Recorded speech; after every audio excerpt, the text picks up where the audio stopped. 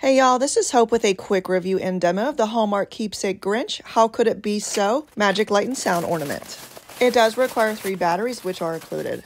This is a really fun ornament. It features the Grinch and his dog Max in a vintage looking TV, and it has a little antenna on the top with red balls. And this is what you hear when you press the button. Grinch with his Grinch feet ice cold in the snow stood puzzling and puzzling. How could it be so? It came without ribbons. It came without tags. It came without packages, boxes, or bags.